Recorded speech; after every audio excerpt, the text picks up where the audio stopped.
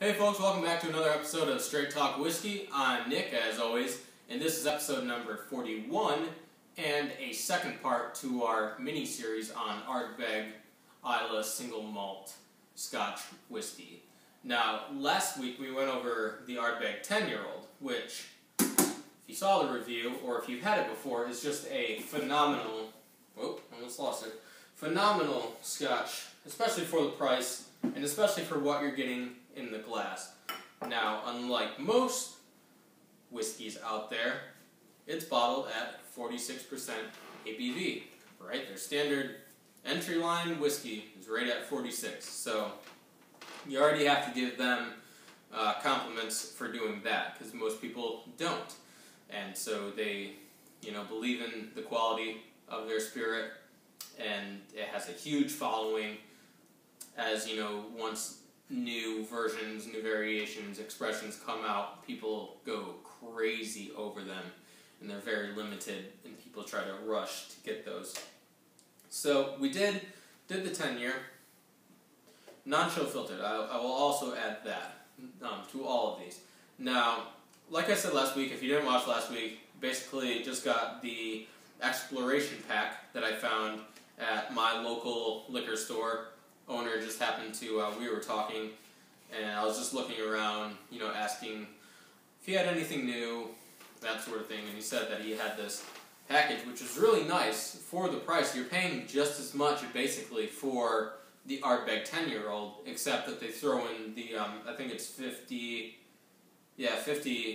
milliliters of each expression here, so the Corey Vrecken and the Uigeadail. Uigeadail is what we're going to be reviewing today. Now this is basically taking the traditional Ardbeg 10-year-old, but also maturing it in ex-sherry casks. So you already have a superb whiskey with this huge, wide-ranging flavor profile, flavor palette, and marrying that with the sherry, which can only be even better. So I will add, though, that this is bottled at a whopping 54.2% ABV. Now, for those of you playing along at home, doing the math, that is a 108.4 proof.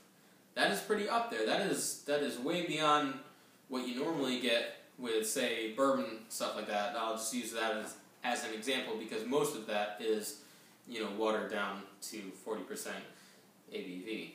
So, and I will say the Corey Vrecken that we're going to review next week is bottled at 57.1%. So, already, Ardbeg, in my mind, is way up there on the list. Just because you're paying, yes, you are going to be paying $80, $90 perhaps in that area. Fluctuation obviously depends on where you get it. With these two expressions, this is obviously a little bit less. I've seen it hovering around low to mid $50 for the U.S. market. So it depends where you are in taxes and that sort of thing. But those are roughly the price points that you're going to pay for it. But that is equated to other scotches in particular out there at the same price point with just either no age statements, 40% ABV, or they say that it's been aged in 400 different types of casks or something like that, or so-and-so picked it out, hand-selected or small batch or something like that. And they basically use labeling and that sort of thing to bump it up. Here, what you get with Ardbeg is the quality of the whiskey. That is basically why the price is what it is. And, the proof being such, you could get a lot out of it. So, let's pour a little bit.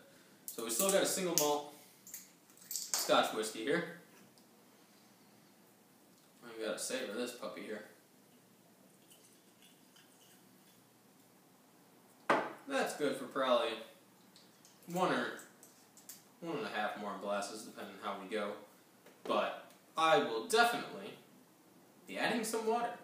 So you already know about the water, how it's helpful, how you want usually some filtered water, room temperature, that sort of thing, right? The cold bitter, bitter cold water, close to freezing, will numb some of the flavors and sort of aromas that you get with it. So, what we don't know is the age of this, but, it's not the worst thing in the world, obviously. So what I'm getting is the traditional Ardbeg sort of flavor or nosing profile, if you will. First thing right off the bat is definitely the peat. Sort of brine notes coming in, slightly honey, but the sea salt, sea spray, that sort of thing. Sort of deep down in there, there is some raisin note going on there, some dried fruits. A little resiny in quality. One thing, and I said this last week, is that you don't get the big punch of the alcoholic burn. Now, at, what was this, 54.2%? Yeah, ABV, you would expect to take a good whiff of that and, have it blow your head off, so to speak. But you don't get that with this. It's, very well crafted, very finely aged. You can sense. So let's go in for a taste. Now I'm just going to do the initial taste at the 54.2, and then I'm going to add water because I'm not going to pretend like that high of a proof of alcohol is great for getting all of the flavors out of it that you can. So.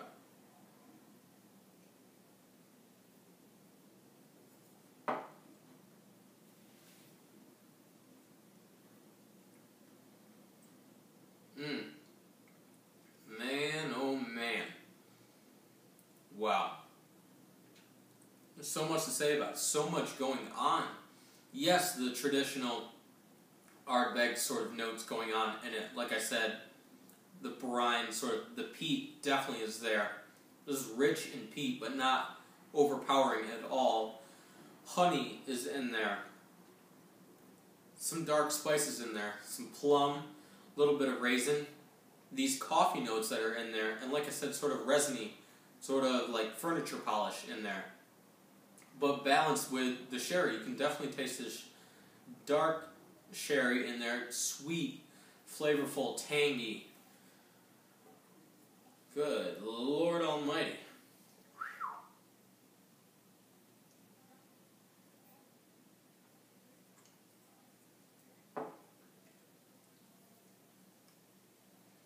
It's sort of like a really bright, really ripe apple note to it. Some cherries going on in there. I mean, this has just got everything. This makes me want to go out and buy a bottle of this right now or buy it in bulk. I wish I could, just thinking that this is going by the wayside once people figure out, and I'm sure as they already have, how brilliant of a whiskey this is. I mean, wow. And you know what? The thing is that you can get all of these flavors and aromas and that type of thing, even at this really high proof, which is just wonderful. But, like I said, we are going to add a little bit of water to see how things changed. Now, I mentioned in my earlier reviews that it's best, to give it some time, right? If you're trying to discern between different flavors and that sort of thing, you'll notice I'm being a little bit generous, more than usual that I am with it because it is such a high proof. But, give it time. Who knows how long it's been aged for, but, be gentle with it. You don't want to go pour a frickin' pitcher of water in, to see how it goes. But, I'm trying to see if we get any of that, the old Scotch mist forming. Probably with a little bit more water we'll start to see that. But the non-chill filtering, it's definitely wonderful. You feel like you're getting the full experience that you possibly can. I'm going to add just a splash more. Don't want to go crazy.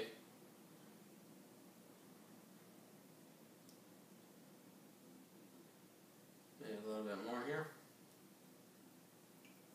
You gotta have your finger over the right hole there, folks, if you want it to work. It's a little bit confusing because they put two little circles on here, but only one of them's got the little the hole to place your finger over to trap the water inside. But hey, still works for what it is. You could also use a spoon, some basic tools. I could just pour it in, but you try to be drop by drop. If you got something like a 46 with the Ardbeg 10. You want to be a little bit more subtle with the amount of water you drop, but with this, I doubt, a sort of generous amount of water is going to do it really any harm. And yeah, you do start to get sort of the cloudiness in here.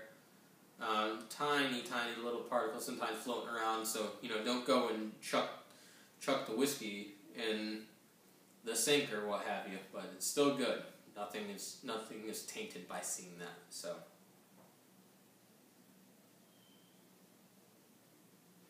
What I'm getting now is sort of a really dull sort of smoke going on in here.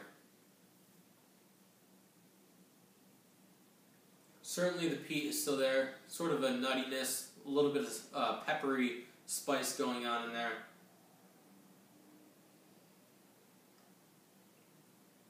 But definitely an earthy aroma to it. I know a lot of people, if you go and you look up the flavor profile of this, you get a lot of what people attribute to like these Christmassy notes. So like Christmas cake and freshly cut Christmas tree. Now I'm getting more, I'm sure a lot of people could get that in there, but that's not initially what goes through my head. And that's why I like to take tasting notes and stuff that I see with a grain of salt, because it really depends on your own taste buds, your own sense of smell, that sort of thing, things that you pick up. It also has to do with things that you've smelled or experienced in the past that's going to influence what you smell. If you've never smelt certain spices or say clove or something like that, how are you expected to get that when you nose or taste a whiskey? You really have to go out and search for those things if you want to be more and more discerning about what you could possibly experience with it. And I'm sure there's probably Christmas cake smells and taste to it, but I haven't had that before, so I wouldn't know. And I'm not going to pretend like, oh, I looked this up online, so this is what's in here.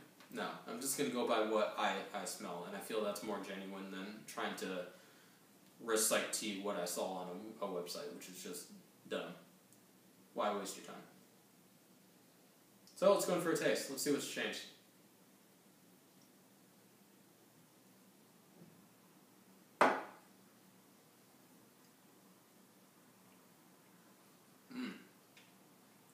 Still, even with the water that I put in, I'm still get a nice sort of spicy kick on the mouth. And one thing I didn't tell you about was the finish, which is sort of chewy in texture, sort of chocolatey in there, but a more like a chalky type of chocolate, not one that packs a real sweet punch, but it's sort of just subtle, And so if you get a glass of this, don't tell too many people you have it, because they will be over at your house every week to try to get some of that. So make sure you hide it too. Put that under lock and key.